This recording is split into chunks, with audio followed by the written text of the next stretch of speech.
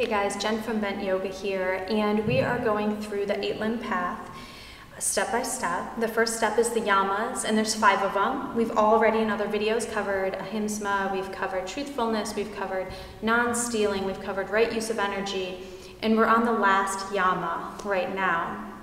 I may not be pronouncing this correctly. I don't seem to have the rolling down that a lot of people can do. Aparigraha is the last Yama that we're doing. And what this one is non-possessiveness, non-attachment, okay? So this idea of non-attachment, at first it really turned me off because I kept thinking, but I want to be attached. I want to feel happy. How can I feel happy if I'm not attached, if I'm just like sitting there, you know, with no emotion? That's not what it's about though. What this non-attachment is that you're allowing things to move through you and you're being able to choose your reactions to them rather than let them dictate how you're going to react and what your experience is. So there's a couple kind of ways that this shows up in your life, and the first one is that it's not about the goal, the finish line. It's about the journey to get there.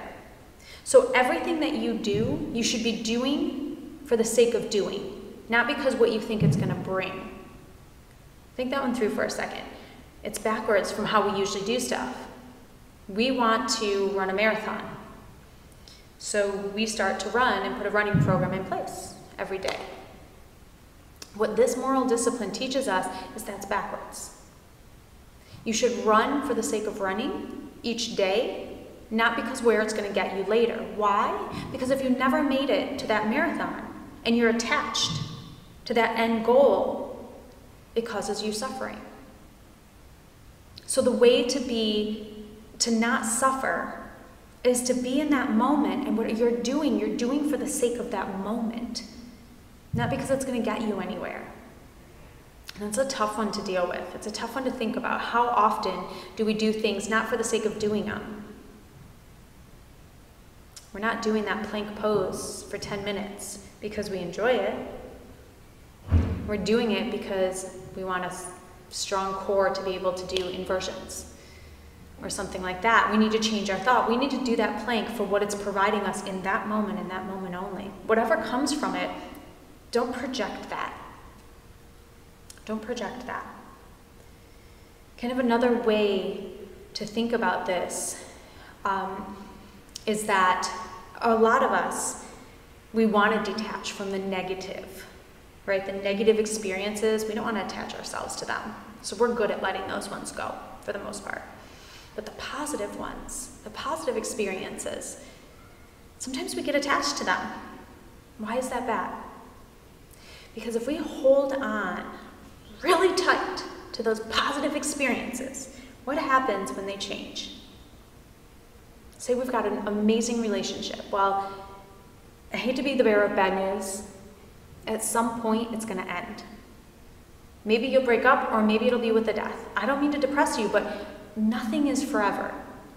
And if we approach something as if, and we hold on really tight and we don't let it go when it's time to let it go, it causes us suffering. We have to learn that both negative and positive experiences are temporary.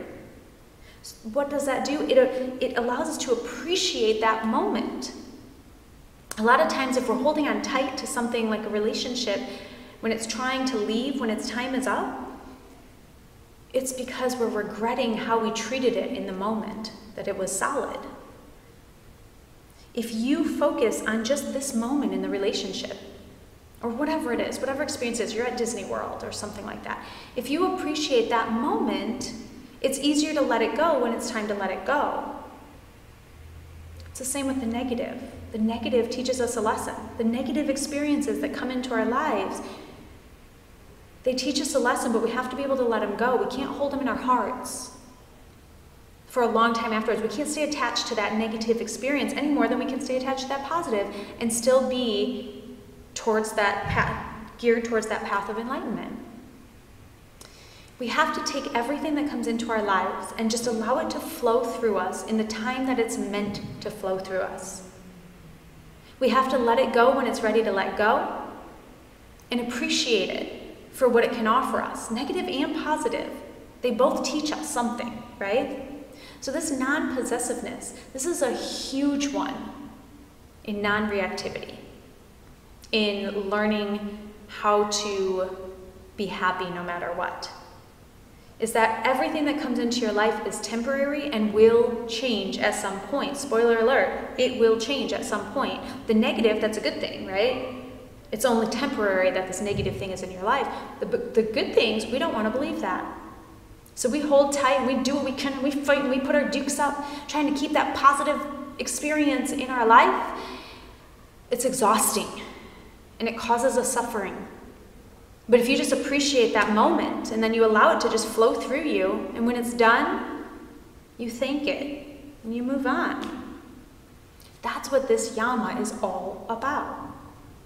So that you can choose how you're reacting to things. You can choose how you're feeling about a certain experience, and you don't have to let it take you down. When a relationship ends, you don't have to spend a month in bed depressed because you were holding on to that idea in your head of what it was going to look like 5 years from now. That wasn't reality. That was here. You attached yourself to an outcome. And then when that outcome didn't happen, it caused you suffering. The whole point of these 8 stepping stones to get to enlightenment are to start to get away from the suffering. Attaching yourself to it is not a way to get away from it. So this is a tough one, but see what's out there in your life right now that you're holding a little too tight onto.